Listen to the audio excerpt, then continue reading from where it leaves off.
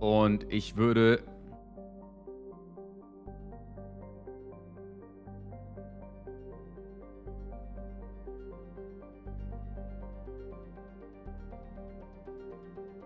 Stark, Marcel. Stark. Herzlich willkommen zu Mass Effect 2. Zur eventuell letzten Folge Mass Effect 2, wobei ich glaube, es kommt noch ein DLC.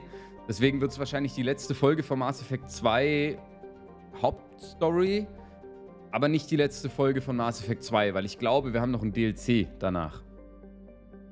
Und ich glaube, dieser DLC, den wir noch haben, der ist regelmäßig bei irgendwelchen Listen mit drin, die besten DLCs aller Zeiten und so weiter. Da kommt ja ganz oft Witcher, Blood and Wine und da ist auch meiner Meinung nach dieser Mass Effect DLC mit dabei.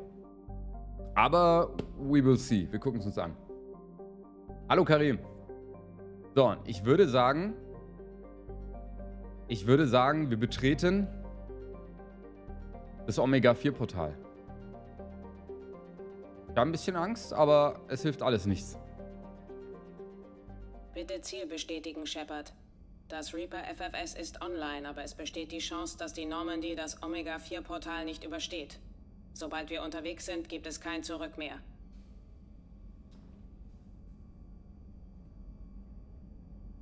Karim, mir geht's gut soweit. Ich kann mich nicht beschweren. Ich habe heute McDonald's bestellt und habe einfach von jemand anderem auch das Essen bekommen. Also, ich habe doppelt McDonald's bekommen.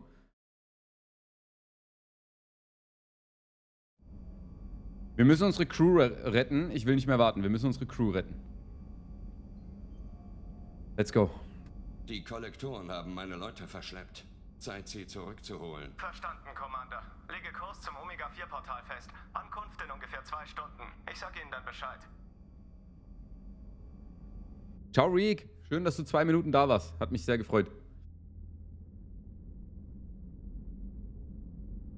Also, ich habe ein paar Antibiotika und homöopathische Sachen genommen, um mein Immunsystem zu stärken. Ich wollte Musik mitbringen, wusste aber nicht, was dir gefällt. Und jetzt plappere ich wie eine Idiotin.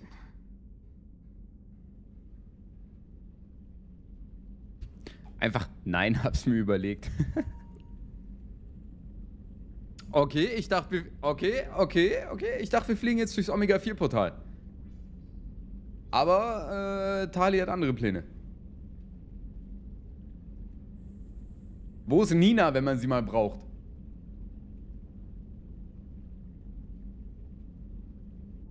Es ist okay. Komm her.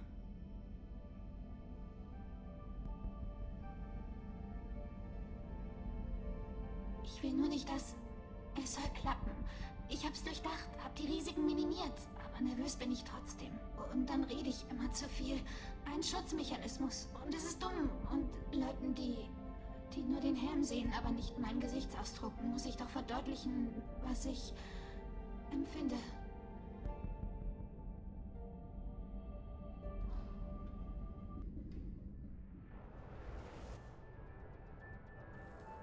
Stark. Stark. Wir haben sehr, sehr lange auf diesen Moment hingearbeitet. Ich habe mir ein bisschen mehr erhofft, aber war in Ordnung. Shepard, ich wünschte, ich hätte mehr Informationen für Sie. Es gefällt mir nicht, dass Sie das Portal blind durchstoßen. Aber wir haben keine große Wahl. Ich gehe nicht allein. Einige der Besten arbeiten für mich. Wenn wir zusammenhalten, werden wir es schaffen. Ich wusste, warum ich Sie zurückgebracht habe. Es gibt keinen besseren Anführer. Trotz der Gefahr ist es eine großartige Gelegenheit. Der erste Mensch, der ein Schiff da durchbringt. Und es überlebt. Ich werde die Kollektoren vernichten und ihren Angriffen auf die Menschheit ein Ende bereiten. Ich verstehe. Es ist trotzdem beeindruckend. Ich wollte Ihnen nur sagen, dass ich es zu schätzen weiß, welches Risiko Sie eingehen. Was geht, Filard? Ihrer Meinung über Cerberus. Oder über mich. Sie sind von großem Wert. Für die gesamte Menschheit. Seien Sie vorsichtig, Shepard.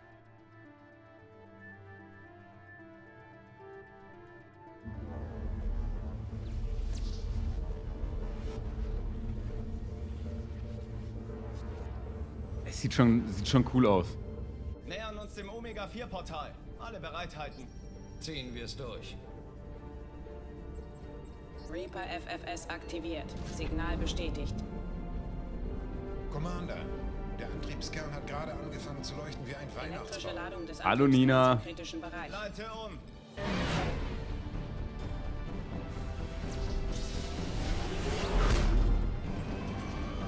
Viel hat, ich hab offstream ein bisschen wie Rising gezockt, ja. Oh, Scheiße. Nicht viel, so, weiß nicht, 3 Stunden, irgendwie sowas. 4 Stunden. Zu knapp.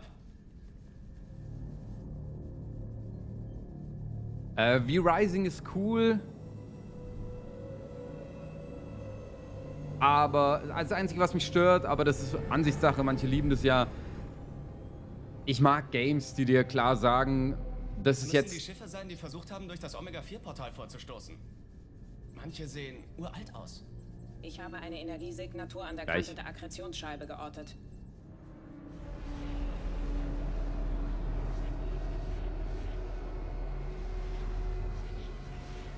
Das ist die Basis der Kollektoren. Bringen Sie uns näher ran. Ganz locker und entspannt.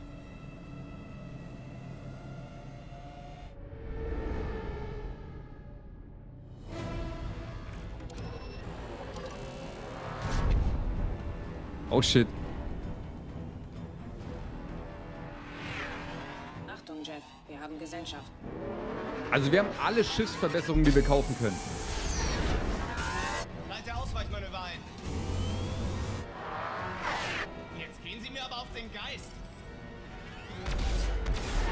Edi, machen Sie die Mistkerle fertig. Solange die neue Panzerung hält.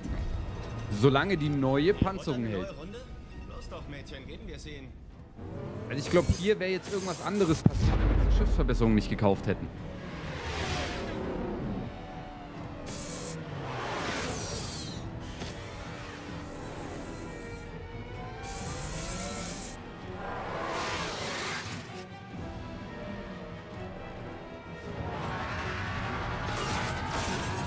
Alarm.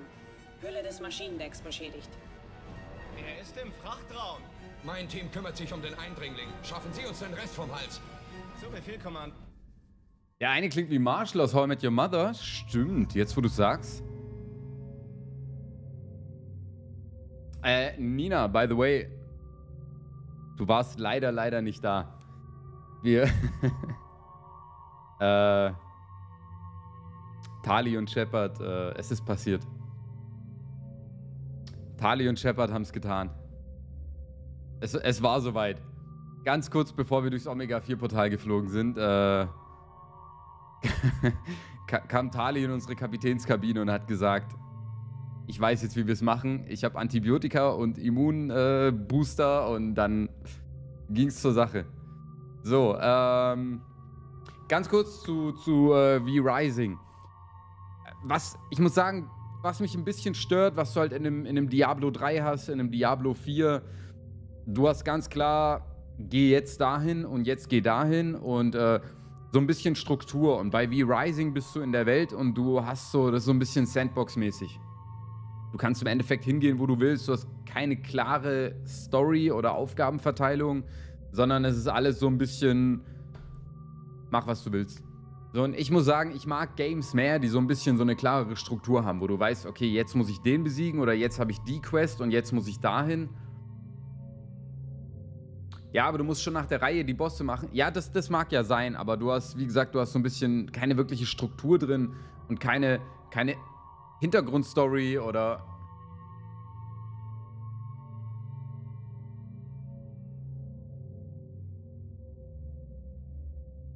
Karim, vielen Dank für dein Subgift an Nina. Danke dir, Karim. Hallo, Rufug. Nina opfert sein Herz. Hast du gerade Ninas Gender assumed?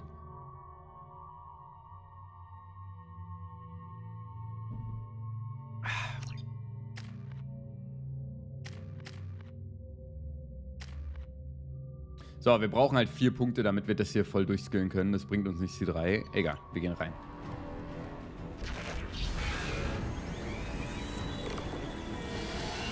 Oh shit!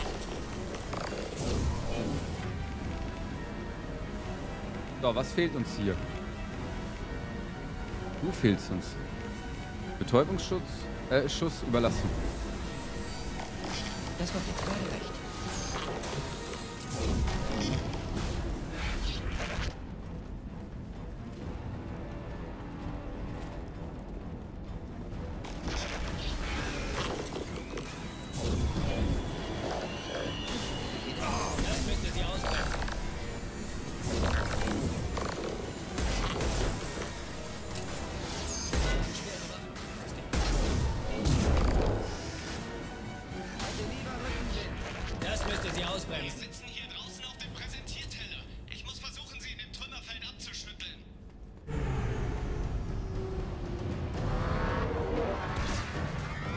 Kinetischen Barrieren sind für Kollisionen mit Trümmern dieser Größe nicht ausgelegt, Jeff.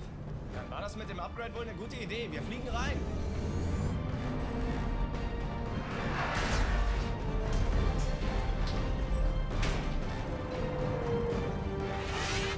Also es wurden jetzt schon zweimal die Upgrades angesprochen, Kinetische Barrieren bei 40%. die wir am Schiff durchgeführt haben. Das wird jetzt wehtun.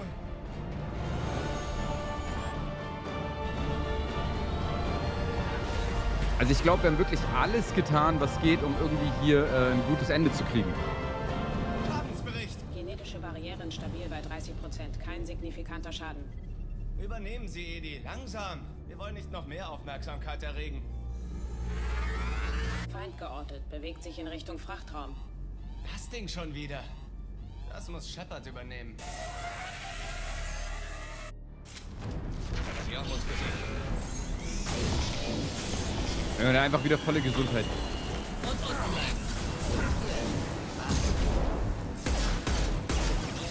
Oh Junge, der ist schnell.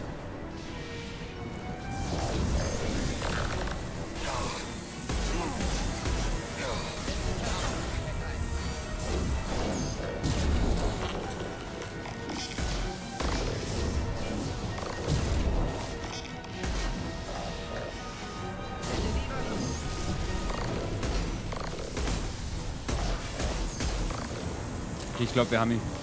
Ja. Ich glaube, dieses Mal bleibt es tot. Kommen Sie wieder raus, Kommande. Wir werden das Trümmerfeld gleich räumen. Hat mich sau beeilt, um in den Stream zu kommen. Bin noch voll durch den Wind. Da ist sie. Sehr gut. Die Basis der Kollektoren.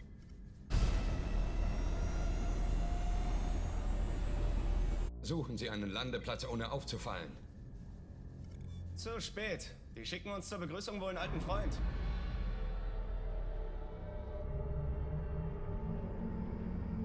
Wie Snowfall bis jetzt? Snowfall ist geil, muss ich sagen. Aber Staffel 4 hat mich bis jetzt noch nicht so abgeholt.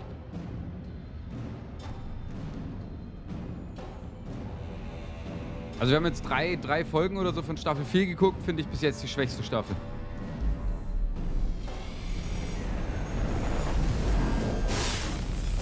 Oh shit. Zeigen wir Zähne. Hauptgeschütz. Feuer frei.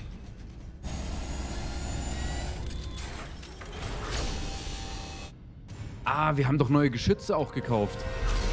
Na, wie gefällt euch das hier, Mistkerle? Näher ran und machen Sie sie fertig. Alle festhalten, das wird eine wilde Fahrt.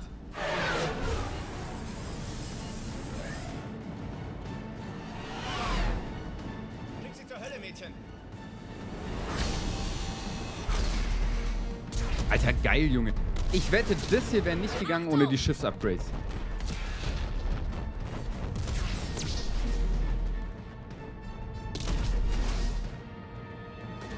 Masseneffektfeldgeneratoren offline. Edi, tun Sie was! Generatoren reagieren nicht. Alle festhalten. Die Landung wird hart.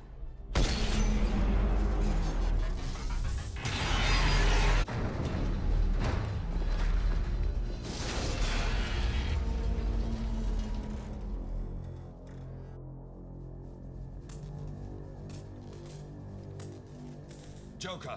Alles in Ordnung? Vermutlich Rippenbruch. Alle auf einmal. Mehrere Kernsysteme beim Absturz überlastet. Es wird eine Weile dauern, bis wir wieder einsatzfähig sind.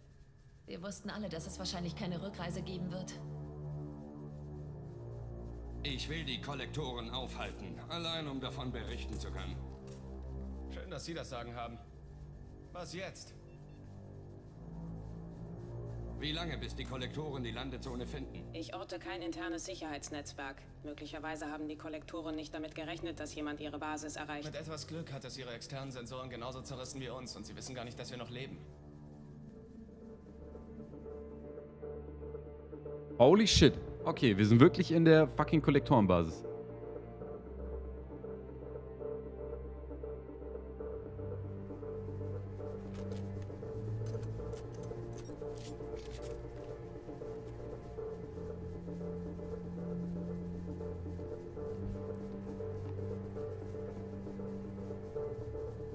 Karim, hast du einen Clip gemacht, So wie war wir diese Tali... Mission nicht geplant, aber das ist nun mal die Lage. Wir können uns nicht darum kümmern, ob die Normandy uns nach Hause bringt. Wir sind hier, um die Kollektoren aufzuhalten und das bedeutet, wir brauchen einen Plan, um die Station auszuschalten. Edi, zeigen Sie mal Ihre Scans.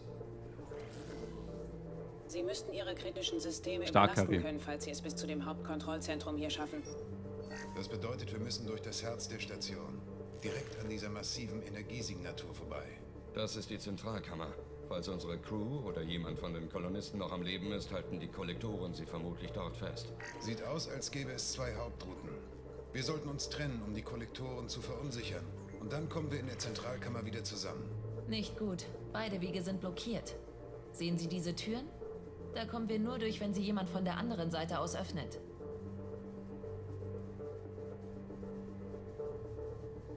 Wenn wir auf jeden Weg ein Team schicken, können wir die Kollektoren beschäftigen, während einer über diesen Lüftungsschacht hier eindringt. Praktisch ein Selbstmordkommando. Ich melde mich freiwillig. Ich weiß das zu schätzen, Jacob. Aber Sie würden es nicht schaffen, die Sicherheitssysteme rechtzeitig auszuschalten. Wir müssen einen Tech-Experten schicken. Ihre Entscheidung, Commander. Wen schicken wir in den Schacht? Oh, Gott sei Dank muss nicht Nina jetzt entscheiden hier.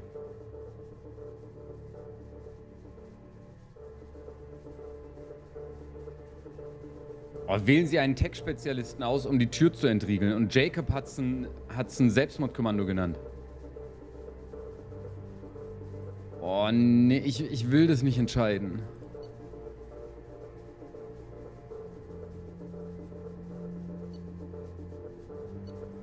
Wer ist denn Tech-Experte? Wer steht denn zur Auswahl? Kasumi? Kasumi wäre eigentlich eine gute Idee.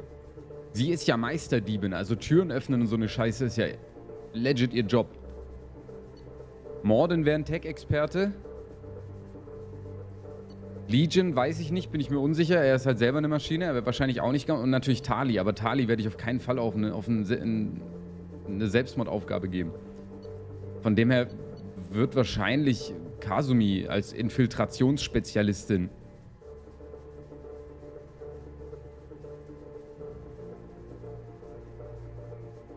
Kasumi, Sie haben die nötigen Tech-Fähigkeiten. Ich werde Sie nicht enttäuschen. Der Rest von uns teilt sich in 2 Teams auf. Wir kämpfen uns beide Wege entlang. Das sollte die Aufmerksamkeit der Kollektoren von Ihnen ablenken. Ich führe das zweite Team an, Shepard. Wir treffen uns dann auf der anderen Seite der Türen.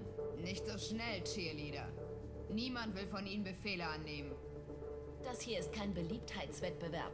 Leben stehen auf dem Spiel. Shepard, Sie brauchen jemanden, der durch seine Erfahrung Loyalität einfordern kann. Wählen Sie einen Anführer für die zweite Gruppe aus. Also Garrus für mich ganz klar Anführer, aber den würde ich gerne selber dabei haben.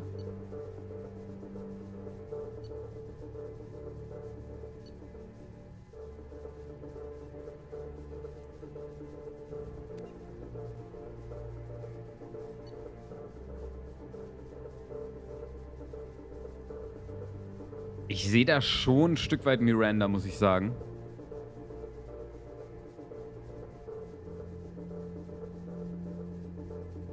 Miranda hat recht. Sie sollte das Kommando haben. Ich werde Sie nicht enttäuschen, Shepard. Es ist kein Platz für Fehler. Oder alle müssen vorsichtig sein.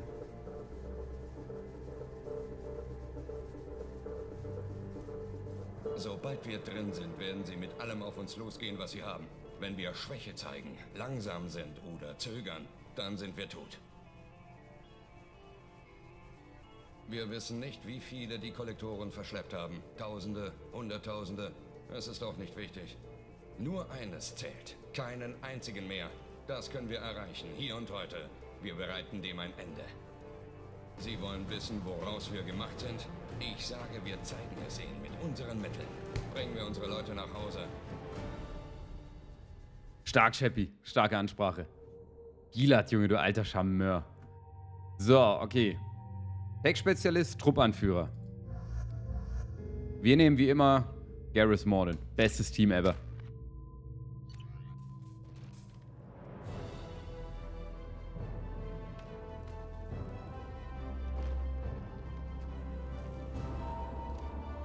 Reicht für dieses Jahr.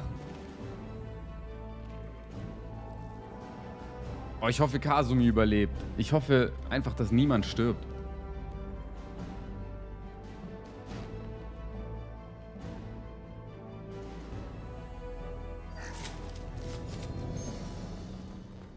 Ich bin jetzt im Lüftungsschacht, Chip. Es ist heiß hier drin, aber sonst ist alles klar. Zweites Team. Sind Sie in Position? In Position. Wir treffen uns auf der anderen Seite von diesen Türen.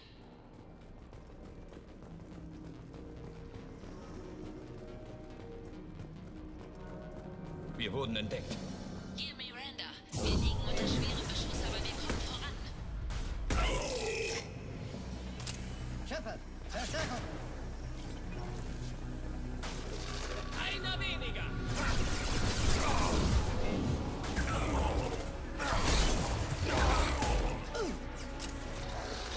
Der ist tot. Der ist tot.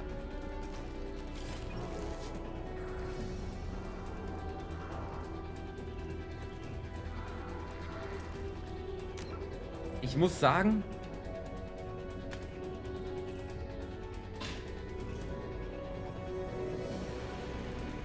das ist ja eh schon alles sehr, sehr rot hier mit der roten Brille noch. Das war schwierig. Etwas blockiert das Rohr. Ich muss einen Weg finden, durch das Tor vor mir zu kommen. Also, gehe jetzt durch das Tor. Er läuft jetzt da durch? Wo ist sie denn?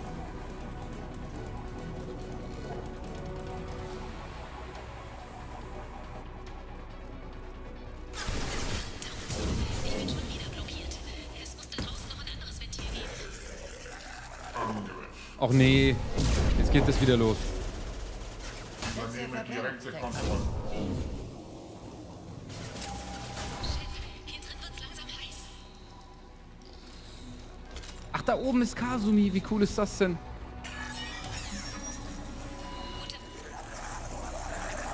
Achtung, über uns! Nichts kann mich aufhalten. Hier, Miranda. Wir machen gute Fortschritte. Sehen uns dann am Punkt. Sieht aus, als wäre schon wieder so ein Ding im Weg. Alles frei. Gehe weiter. Oh, sehr, sehr, sehr coole Mission. Auch mit der Mucke und so. Ich fand es auch übelst geil, wie du auswählen kannst, wer ist jetzt der Tech-Spezialist, wer führt das zweite Team an und so. Ich mag sowas. Der Schmerz dieses Körpers ist unwichtig. Und unten bleiben! Wir übernehmen die Kontrolle. Schmerz ist eine Illusion.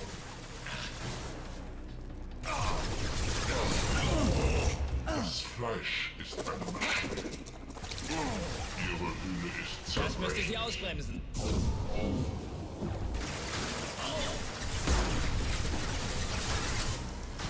Verdammt. Ich bin schon wieder blockiert. Es muss da draußen noch ein anderes Ventil geben. Ja, ich seh's. I'm on my way. Übernehme Kontrolle. Ach, shit. Und unten bleiben!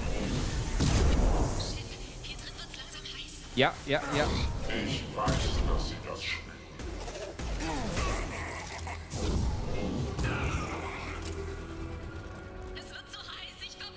Nein! Holy shit, Alter, okay. Wir haben echt ein bisschen Zeitdruck mit Kasumi hier, wenn wir die Ventile nicht aufmachen.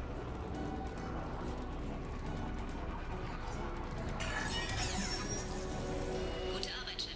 Setze Weg durch Rohrfort. Hoffentlich hat Tali keinen schlimmen Unfall.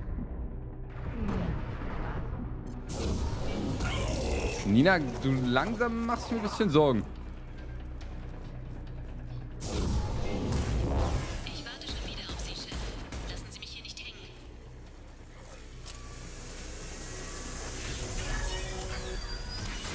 Gehe weiter. Ich müsste jetzt fast am Ende sein. Okay, das sind ganz schön viele hier. Konzentriert euch auf Shepard.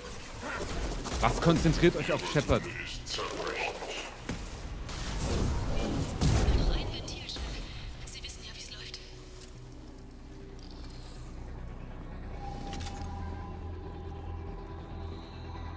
Nice. Tali TT. Kommen. Vorsicht, Sickerschwärme!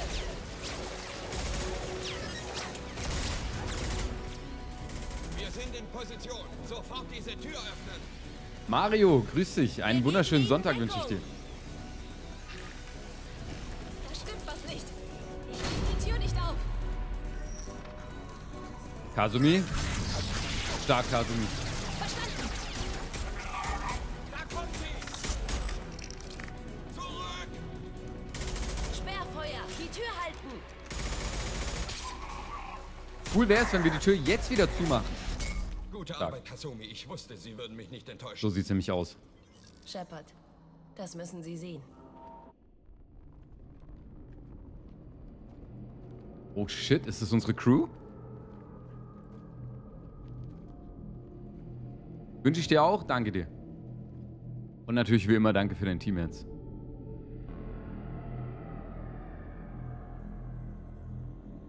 Hey, Chad.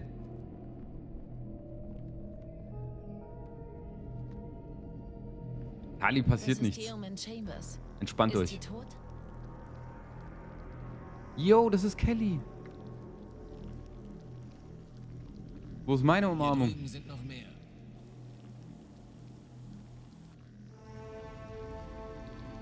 Oh Gott.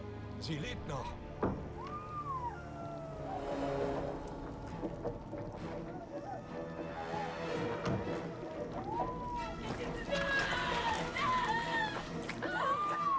Holen Sie sie da raus, schnell!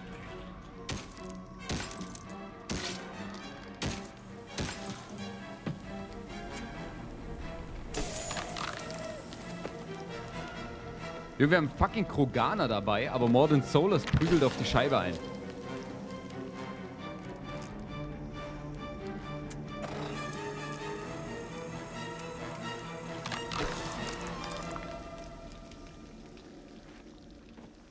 Dr. Chakwas, sind Sie okay?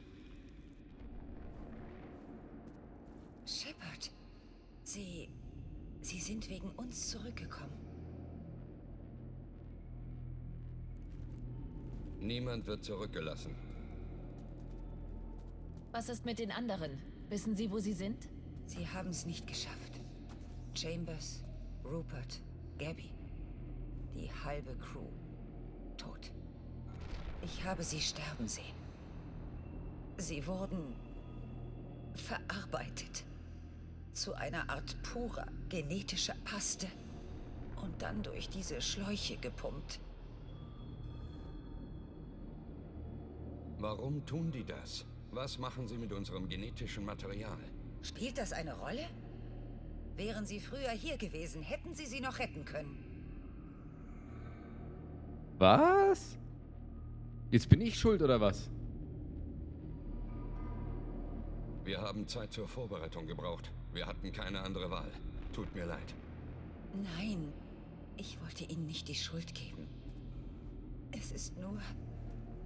Ich musste zusehen, wie Sie starben. Ich weiß, dass Sie Ihr Bestes versucht haben. Sie haben mein Leben gerettet. Danke. Wir müssen in Bewegung bleiben, Commander. Hä, aber... Und beschließen, was wir als nächstes tun. Joker, können Sie unsere Position ermitteln? Jawohl, Commander. Hätten wir schneller hier sein können? Führen in den Hauptkontrollraum direkt über Ihnen. Der Weg ist durch eine Sicherheitstür. Also ist es vordefiniert oder war das jetzt mein Fehler sozusagen? Oder meine Entscheidung? Nicht empfehlen. Die thermischen Signaturen weisen darauf hin, dass die Kammer voller Seeker-Schwärme ist. Mordins Gegenmaßnahme kann sie gegen so viele auf einmal nicht schützen. Immer mein Fehler? Okay. Was ist mit Biotik? Könnten wir nicht ein biotisches Feld generieren, das sie davon abhält, uns zu nahe zu kommen? Ja, ich halte das für möglich. Allerdings nicht für alle. Aber ein kleines Team bringen wir durch, wenn alle dicht bei mir bleiben. Ich könnte das auch. Theoretisch ist jeder Biotiker dazu in der Lage. Shepard, wer soll das Feld aufrechterhalten?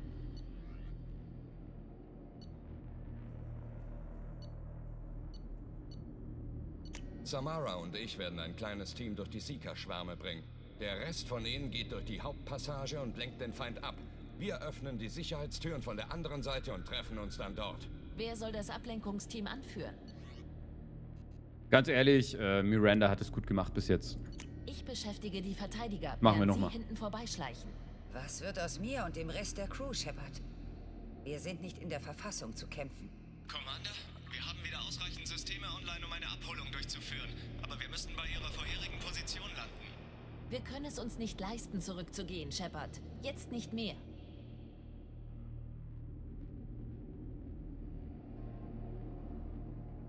Sie werden es ohne Hilfe nicht schaffen. Ich gebe Ihnen jemanden mit.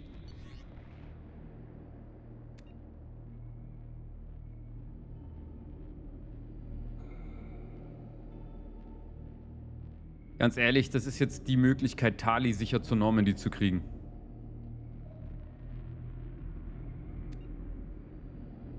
Ich überlege aber auch, ob ich einfach so eine Kampfmaschine nehme, wie Grunt oder so. Damit die Crew halt sicher ankommt. Aber Maxwell, sag mal, hätte ich die Crew retten können? Oder ist es praktisch, ist es einfach so?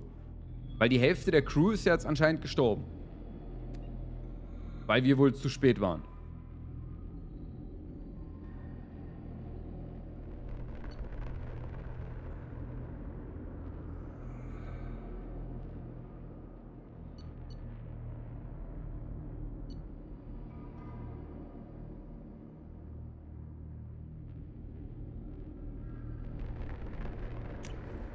Joker, schicken Sie mir die Koordinaten der Landezone.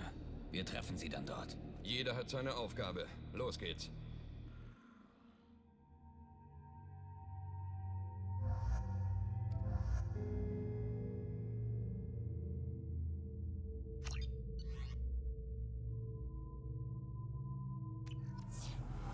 Es geht los. Bleiben Sie in meiner Nähe, Commander. Hä, wie geil ist diese Mission? Wie cool das für immer die Leute auswählen. Also ich finde das mega geil. So, wir müssen auf jeden Fall hier drunter bleiben. Miranda hier. Team ist in Position und wartet auf Ihre Befehle, Shepard. Verdammt, die Schwärme stören den Funkkontakt. Sind Sie bereit? Gehen wir, Commander. Ja, schade. Das Problem ist, wir haben ja nur eine Mission gemacht, nachdem wir die Reaper FFS gefunden haben.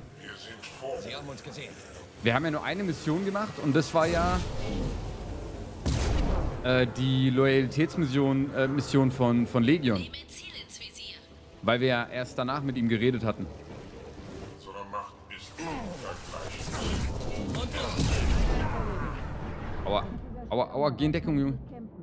Sagen Sie Bescheid, wenn Sie bereit sind, vorzurücken.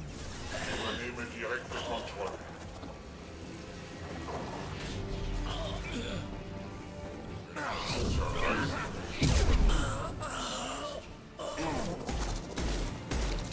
Sie haben nicht das Unvermeidbare verzögert. Alles frei. Sagen Sie Bescheid, wenn Sie bereit sind. Es Let's kann go. losgehen, Commander.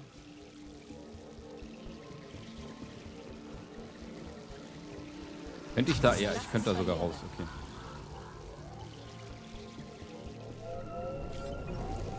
Guter Schuss.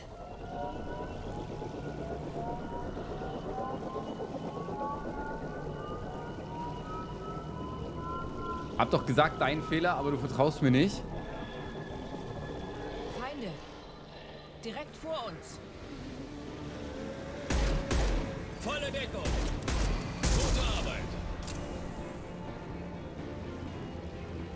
Wir wurden entdeckt.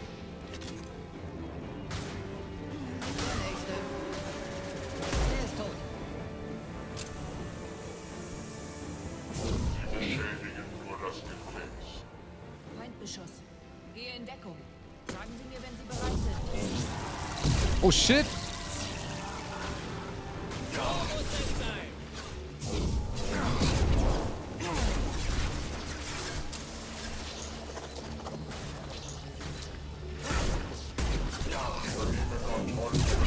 Das müsste sie ausbremsen.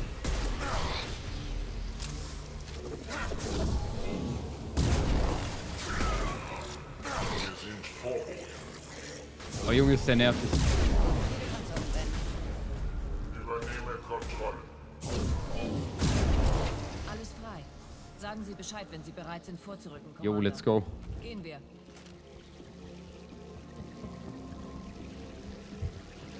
Stark, Nina. Aber Nina, wenn du weiter so stark weitermachst wie bisher, dann wirst du in naher Zukunft wieder alle überholen.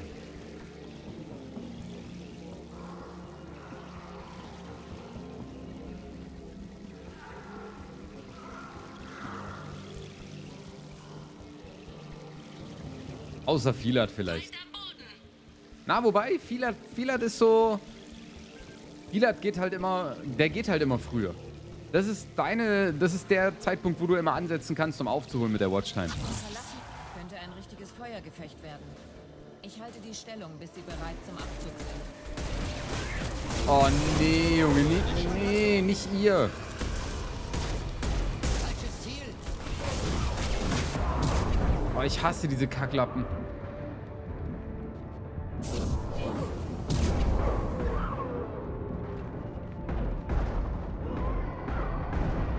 Sterbe ich?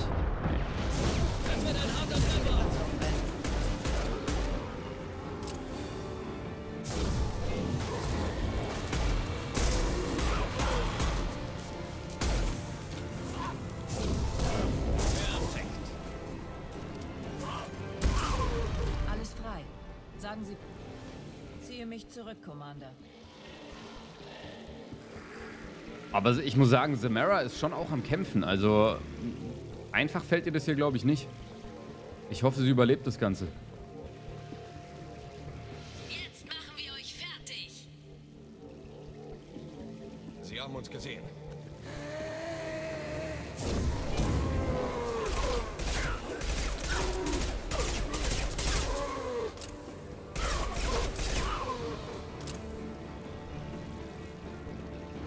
Ich halte durch, solange ich kann.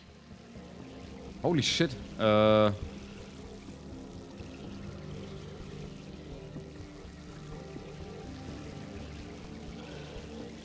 sehe den Eingang. Wir müssen dorthin.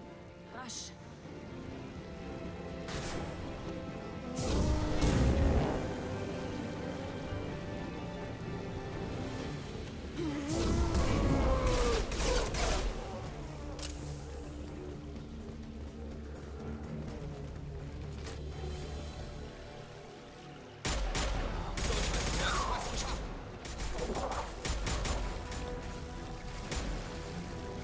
Wir müssen hier weg, Shepard.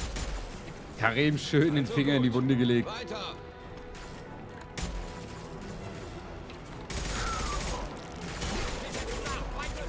Eilung, Shepard!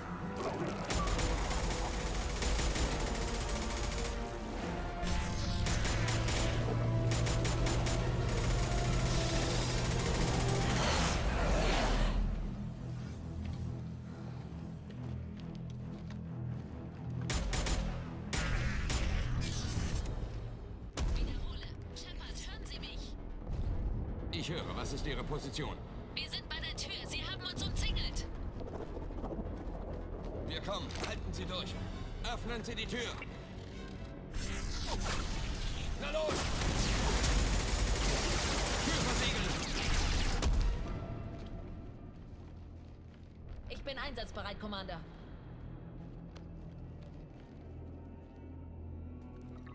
Joker, sind Sie am Treffpunkt? Ich bin da, Commander. Chakwas ist gerade mit dem Rest der Crew eingetroffen. Thanes Gruppe ist gerade angekommen, Shepard. Keine Verluste. Ausgezeichnet. Jetzt geht's um alles.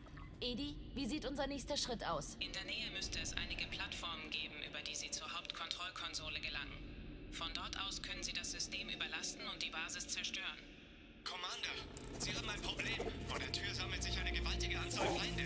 Wird nicht lang dauern, bis sie zu Ihnen durchbrechen.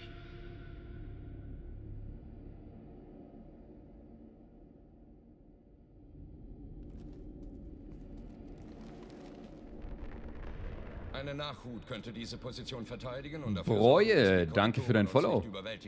Herzlich willkommen im Stream. Was mit Ihnen geht, Shepard. Alle anderen sollen sich hier einbunkern und Ihnen den Rücken frei halten.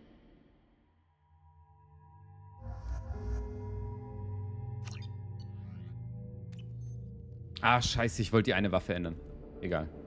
Ich bin bereit. Nicht so wild. Bin auch bereit. Möchte jemand noch was sagen, bevor wir loslegen? Die Kollektoren, die Reaper, die bedrohen nicht nur uns, die bedrohen alles und jeden. Für dieses Leben kämpfen wir. Es geht um das große Ganze.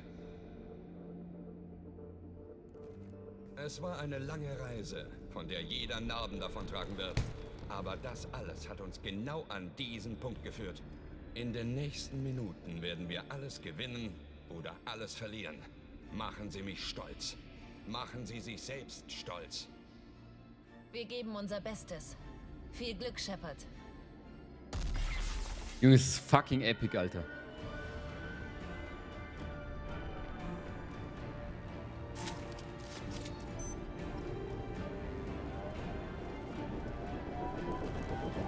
Feinde im Anmarsch! Das müsste sie ausführen.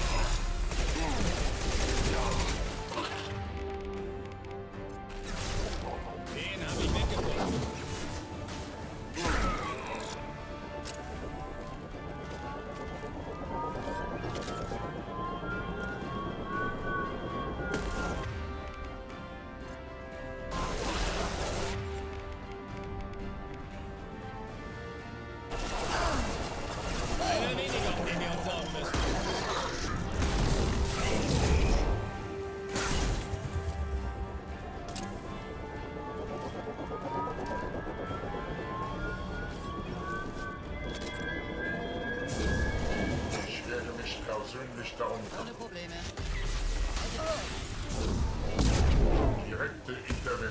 Ist notwendig.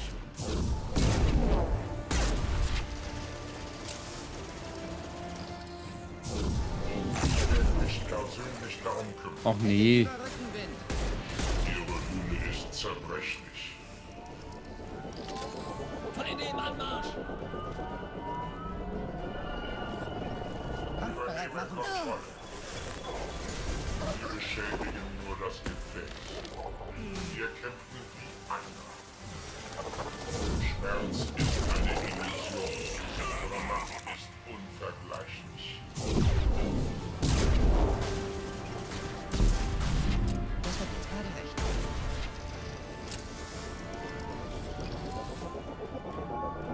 Ich habe die 3 großen Spiele so oft durchgespielt, Mass Effect. Ich bin Marcel. Schön, dass du hier bist, Marcel. Freut mich. Ach, fuck, das ist nicht gut. Fuck, 2 von denen sind ein ernsthaftes Problem. Das wird ein harter Treffer!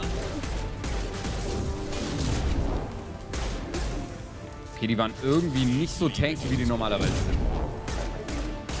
Okay, das war in Ordnung. Das ging klar. Genau, das, was Vielert sagt. Schön, dass du hergefunden hast. Hier ist es. Alle Schläuche führen hierher. Genau, ich bin Side-Character hier. Das Beste an meinem Stream ist der Chat. So sieht's aus. Organische als auch anorganische Energiesignaturen abstrahlt. Den Werten nach zu urteilen, muss sie gewaltig sein. Shepard, falls meine Berechnungen korrekt sind, ist die Superstruktur ein Reaper. Bitte was? Nicht nur irgendein Reaper. Ein Menschen-Reaper.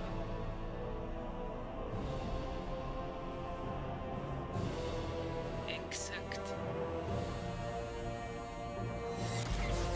Okay. Die Kollektoren haben anscheinend Zehntausende Menschen verarbeitet. Um den Reaper fertigzustellen, sind erheblich mehr nötig. Seht ihr, was ich sehe? Was mein professioneller Gamerblick sieht? Wir müssen noch 100 Pro diese gelben Röhren zerschießen. Kann mir doch keiner erzählen, dass es nicht so ist.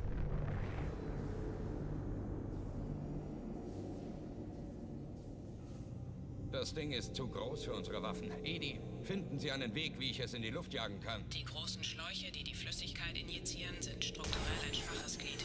Durch ihre Zerstörung bricht die Stützkonstruktion zusammen und damit auch der Reaper. Geben Sie uns eine Minute, Edi. Wir müssen uns erst noch um ein paar alte Freunde... Feinde im Anmarsch! Schwere Waffen! Zauberer Treffer! Ihre Angriffe sind gut. Sie werden mich nicht aufhalten. Ihre Macht ist unvergleichlich.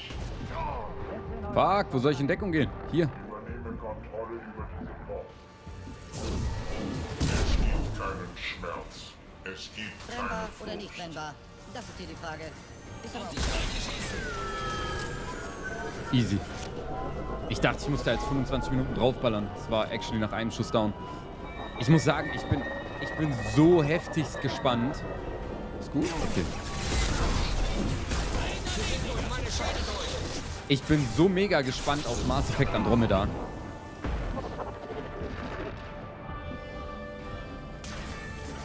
Injektionsschläuche unter Feuer nehmen. Also die Mass Effect Trilogie ist ja so ein mega gutes Game.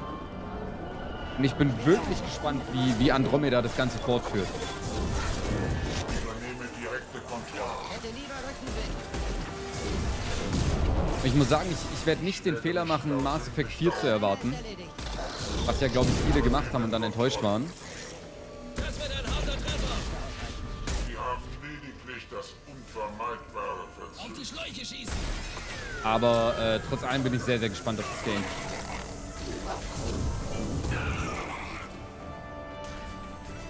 Injektionsschläuche. Sia. Unter Feuer nehmen. Auf die...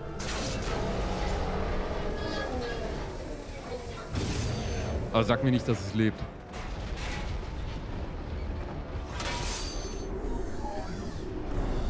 Dromeda, ist das nicht so was Ähnliches wie ein Kamel? Genau. Mass Effect Dromeda.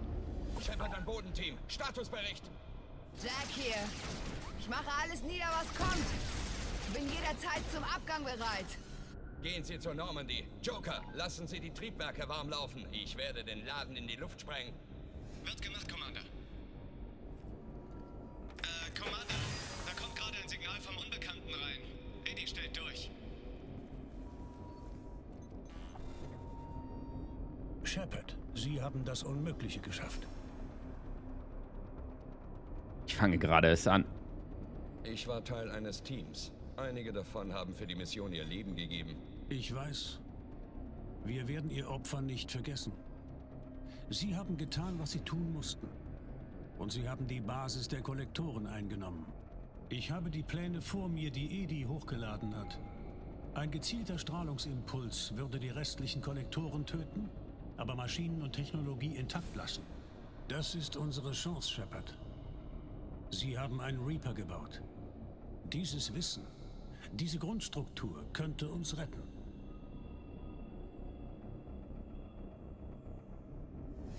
Sie haben Menschen verflüssigt und in etwas Schreckliches verwandelt. Wir müssen die Basis zerstören. Seien Sie nicht so kurzsichtig. Unsere beste Chance gegen die Reaper liegt darin, ihre eigenen Ressourcen gegen sie einzusetzen. Stimme zu. Kollektorenbasis, schrecklich. Experimente, widerwärtig. Sollten dennoch benutzen, was hier ist. Chance nicht wahrnehmen, gefährdet Galaxie. Er hat recht, Shepard. Sie haben direkt mit den Kollektoren zusammengearbeitet. Wer weiß, welche Informationen dort zu finden wären. Die Basis ist ein Geschenk. Wir können sie nicht einfach zerstören.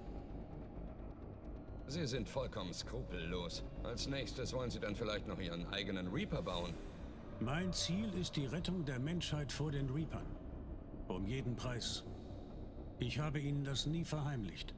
Bedenken Sie doch, wie viele Leben wir retten könnten, wenn diese Basis intakt bliebe und wir das Wissen in ihr gegen die Reaper einsetzen würden. Ist gleich viel. Denken Sie an die Leben, die wir verlieren, wenn wir es nicht tun. Okay.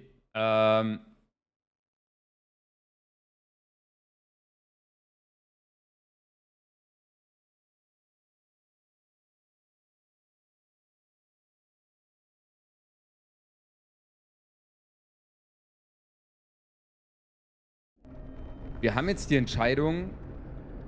Boah, aber ich traue dem Unbekannten nicht genug, um ihm einen fucking Reaper zu überlassen. Und vor allem Cerberus nicht. Welche Technologie wir dort auch immer finden, es wäre die Sache nicht wert. Shepard, Sie sind im Kampf für Ihre Überzeugungen gestorben. Ich habe Sie zurückgebracht, damit Sie weiterkämpfen können. Manche würden behaupten, dass wir bei Ihnen zu weit gegangen sind.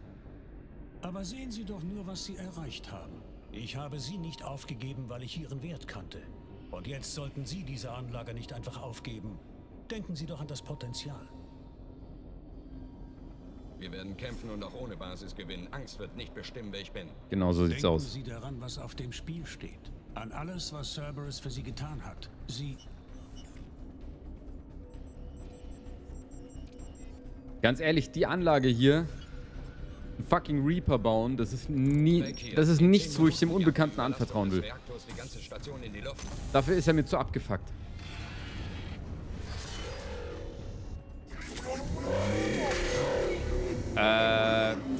Was geht, Bro?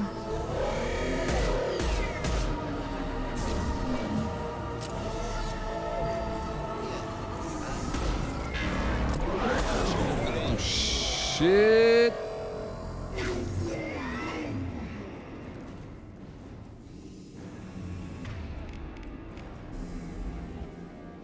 Was machen wir jetzt?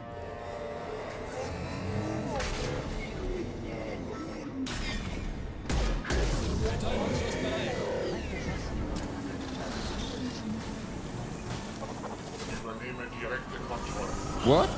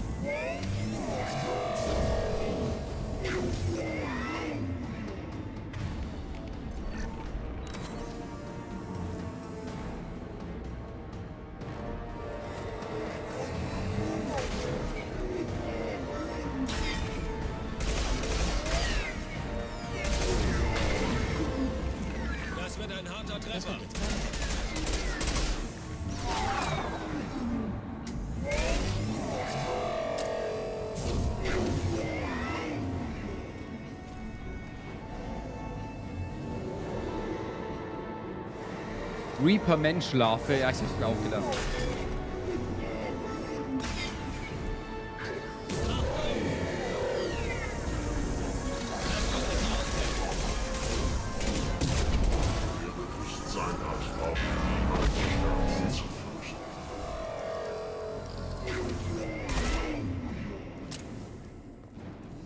Aber ich glaube, wir haben ihn gleich.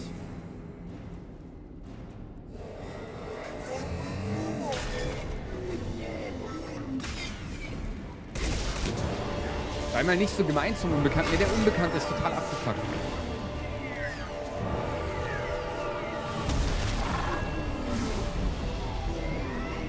Ich meine, gut, was halt sein kann, dass wir in Teil 3 bereuen werden, dass wir die Basis hier... Kannst du bitte Garrus retten? Kannst du bitte Garrus retten? Danke. Holy shit, Alter.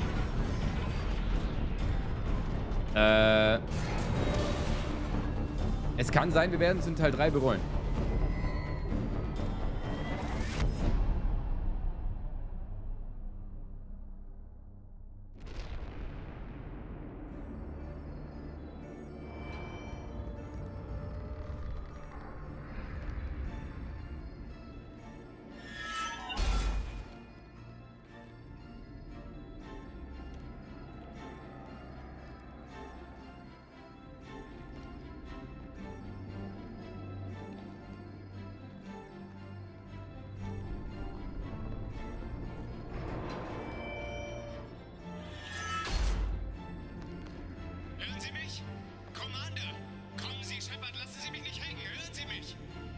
bin hier, Joker. Hat es das Bodenteam geschafft?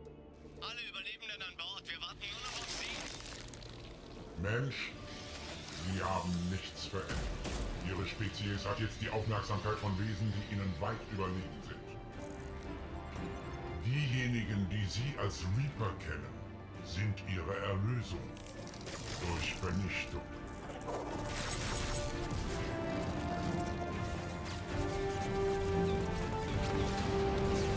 Joker. Stark.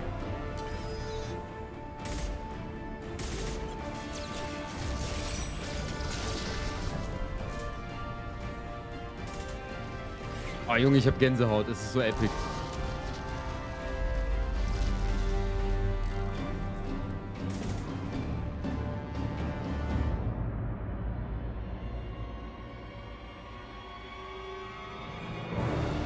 Junge, den Sprung hat er nur geschafft, weil er wusste, dass auf der anderen Seite Tali ist.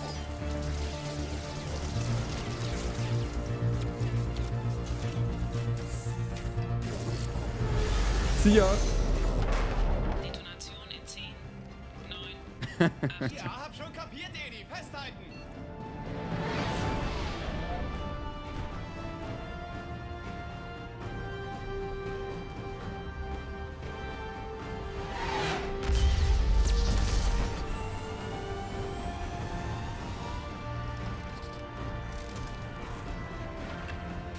Sie haben versagt. Wir werden einen anderen Weg finden. Gebe Kontrolle auf.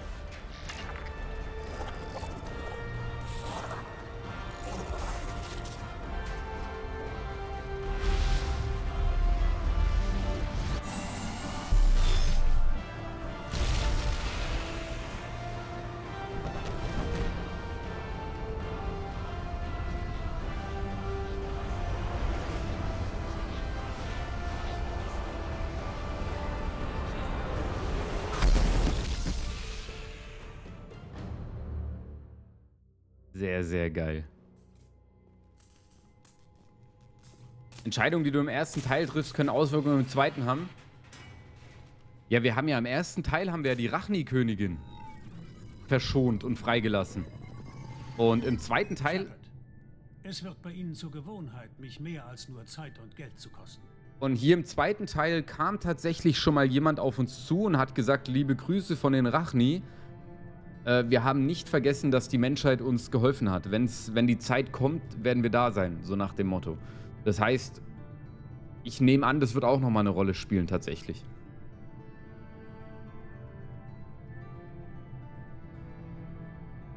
Die Basis hat zu viele Leben gekostet. Ich bedauere nicht, dass sie weg ist. Die ersten von vielen weiteren Leben. Die Technologie der Basis hätte die Dominanz der Menschen über die Galaxie gesichert. Ja, und genau das wollte ich nicht. Dominanz der Menschen oder nur von Cerberus? Wenn Cerberus stark ist, ist auch jeder Mensch stark. Cerberus ist die Menschheit. Ich hätte wissen genau müssen, die Einstellung gefällt mir nicht. Entscheidungen ersticken würden. Zu viel Idealismus von Anfang an. Es geht mir nicht um Ihre Zustimmung. Der Vorbote kommt und er wird nicht alleine sein. Die Menschheit braucht jemanden, der sich um sie kümmert und sie anführt. Ab jetzt erledige ich alles auf meine Art, ob Ihnen das nun passt oder nicht. Wenden Sie sich nicht von mir ab, Shepard. Ich habe sie gemacht. Ich habe sie von den Toten zurückgebracht. Und ich werde genau das tun, wofür Sie mich zurückgebracht haben. Ich werde diesen Krieg gewinnen, aber ohne dafür die Seele unserer Spezies zu opfern. Wie zufrieden er mit sich war.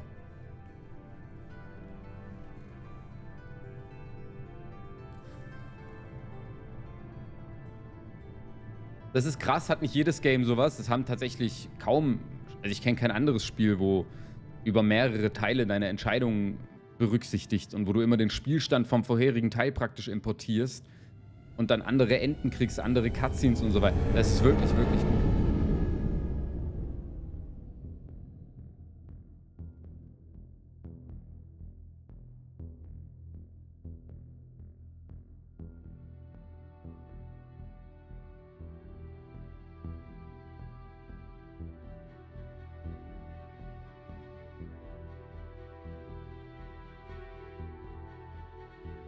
Haben eigentlich alle überlebt?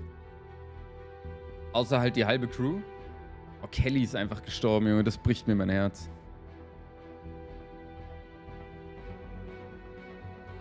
Aber zumindest von unserem Team sozusagen, die wir rekrutiert haben, haben, glaube ich, alle überlebt, wenn mich nicht alles täuscht.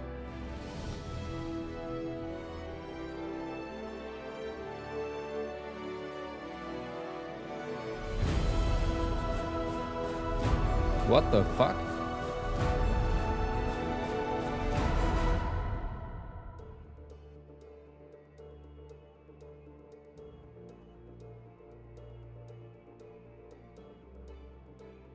Das war ein Cliffhanger. War das jetzt was sein könnte oder war das jetzt, ist das gerade passiert?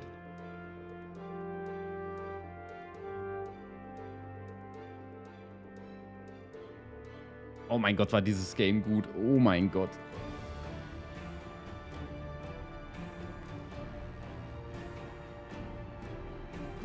Was passiert gerade? Die Reaper sind immer noch auf dem Weg zu dir. Ja, ja, aber in der Cutscene gerade waren sie ja schon da. In der Cutscene gerade hat Chappie sie ja gesehen. Er hat ja ins Weltall geguckt und auf einmal waren da 1 Million Reaper.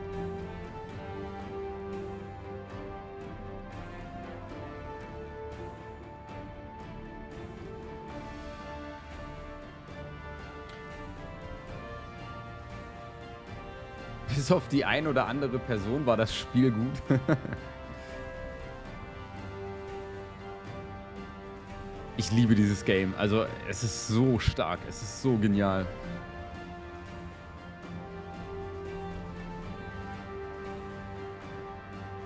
Er hat sie nicht gesehen. Es war für die Dramatik okay. Sie haben verhindert, dass die Kollektoren einen menschlichen Reaper erschaffen. Sie haben nun 2 Möglichkeiten. Setzen Sie dieses Spiel fort, meistern Sie unvollendete Missionen, haben wir nicht. Entwickeln Sie Beziehungen, spielen Sie heruntergeladene Inhalte und erkunden Sie die Galaxie. Shepard importieren. Starten Sie ein neues Spiel mit diesem Charakter in Ihrer aktuellen Stufe. Na, okay, alles klar.